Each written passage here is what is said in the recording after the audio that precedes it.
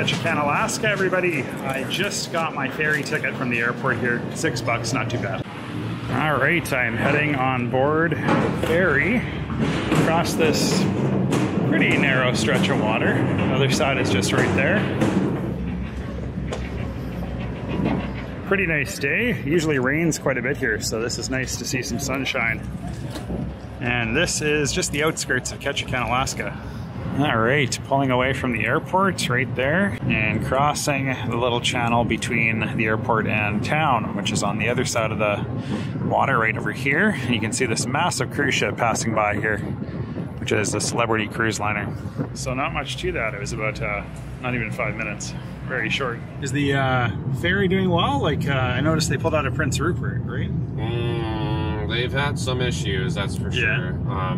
I think when it comes to the state as a whole, the southeast tends to get the short end of the stick. Sure, yeah. And I don't think they really think about or lend it enough credence to like how important the ferry is for sure. Yeah, in this part of the state. It's a 2-night trip to get down to Bellingham, or yeah, okay. And some change. Most of these buildings are from the 70s and 80s. Okay. They built an additional cruise ship berth out at Ward Cove, and it can only take smaller ships, but then they bus them into town with the rest of the tourists, which just compounds the problem of traffic congestion, road degeneration. One of the problems, this main drag that runs the length of, you know, this side of the island is a state highway. Okay. So the city can't really do anything to appropriate funds to fix it. But all these huge tour buses and tour vehicles tear up the roads every summer. But all the taxes that come in from cruise ship passengers have to go directly back into the ports and harbors. Just so it's the roads have become a big political issue. Yeah, here. Fair enough. Yeah. How many cruise ships per day come in here right now? Like one a day? There are going to be 4 downtown and 2 out at the Ward Cove berths. Oh wow! For a total of 6. That's crazy. The busiest days will have close to 17,000 passengers. Wow. Hey. Do you get much tourism here that's not cruise ship? Yeah, we get a lot of independent tourism. That's most of the people staying at the hotel, for instance. Okay, sure. Tourists like yourself. Yeah. I mean, unless you're here for work or something. Yeah, yeah. And what kind of service do you have over here? Is there like a full hospital? Yeah, we've got a hospital. It's got, you know, they've got, you know, we've got most everything you would need, ER, OBGYN, you know, but they also, I mean, when things get too serious, you know, if somebody's got a serious illness that requires very, like, specialized care, then generally people get medevaced through Guardian Air flights down to Seattle or Bellingham or something. Okay, wow. So ways away. I was thinking maybe they take people out to Juneau or something. No. I guess Seattle's probably closer than Anchorage, it's right? just better care. Okay, that's You're always going to find better care on the mainland. Alaska's just pretty behind when it comes to healthcare and mental health and substance abuse infrastructure. So problems like that, you generally have to go out of state to get any real help. Oh, okay. If you want to go to rehab or if you want to send somebody to rehab or to mental health inpatient or outpatient, or if somebody needs like physical rehabilitation in like a big way, then you really got to go out of state. Okay, interesting. What brought you up here then? My dad was in the Coast Guard, and this was his final station before he retired from the Coast Guard. Oh, nice. And my family has all since moved away. Okay. And this was just the first place where I ever lived for more than a couple of years, so it always kind of felt more or less like home. Okay, cool. And this right here is the New York hotel where I'm staying. Pretty historic, over 100 years old at this point. So you can see just how quaint and historic this hotel is, New York Hotel. Home sweet home.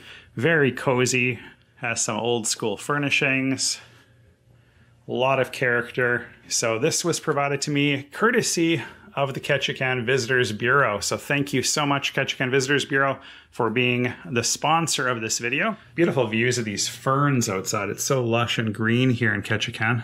Pretty cozy place. So you can see the New York Hotel was founded in 1925. Still houses the New York Cafe, which is right here, though it is closed right now. There's actually not a ton open right now just because it is Sunday evening. And tomorrow's Labor Day, so we'll see if anything is open tomorrow as well. It's going to be kind of not the most ideal time to visit, but this worked the best for my schedule at least.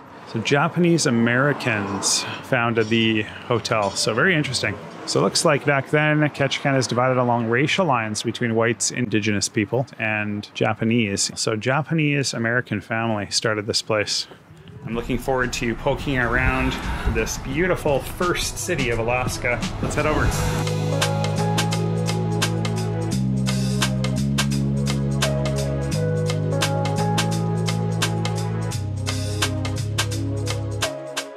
So this is historic Creek Street, as you can see here.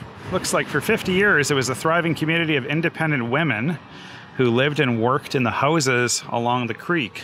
So this sign shows all the different houses owned by the various women back in the late 1920s. So these are all former brothels, evidently. Very interesting. Beautiful setting though, as you can see.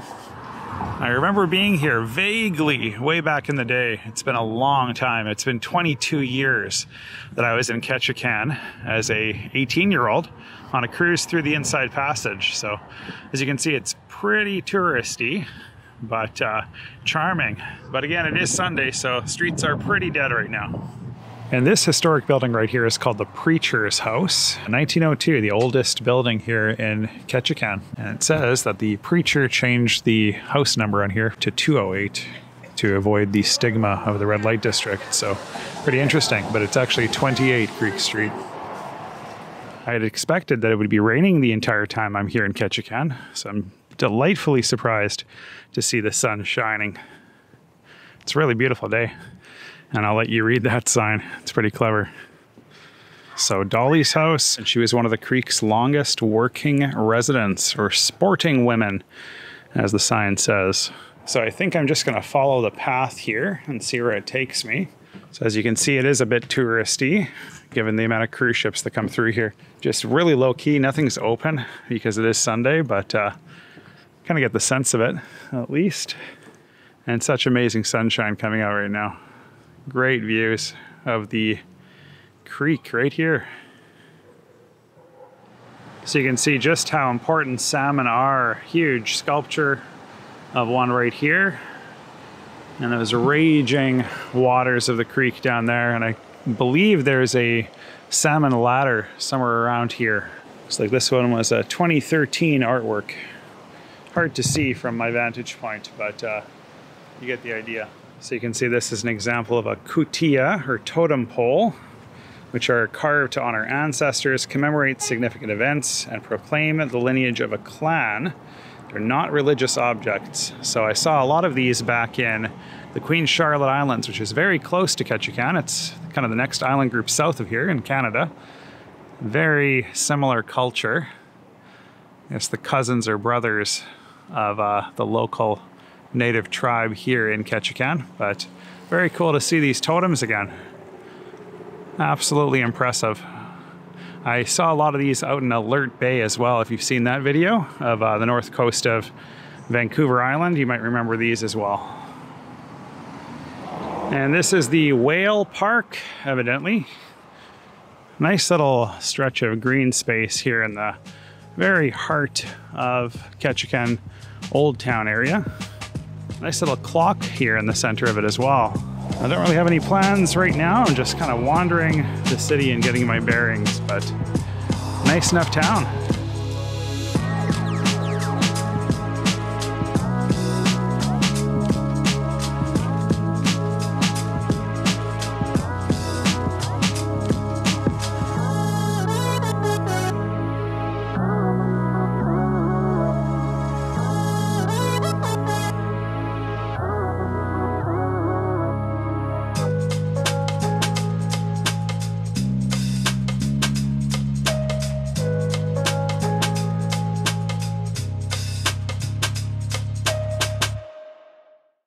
So this is Front Street right over here. And that is the famous Alaska's First City sign. The salmon capital of the world. That's very interesting, actually. Did not know that fact about Ketchikan, but as you can see, it's actually a lot more built up than I thought it would be. Very bustling. There's a lot of people here. There's tons of tourism, both from cruise ships, but also just people visiting from the lower 48. So very cool. Lots on offer. The only downside right now is that everything closes pretty early here on Sunday. So I'm mostly just taking a wander around town, getting myself oriented and checking out Front Street, which is pretty decent. So as you can see, the sun is beginning to get a little bit lower in the sky, but definitely enjoyed my little walk around the center of Ketchikan. Beautiful historic buildings, and you can see this raised platform right along the creek side. It's just so gorgeous here. All right, I'm heading back to the hotel. Just a short walk down here on the left. There is the marina. And Front Street just down that way. So it's a pretty walkable city, at least.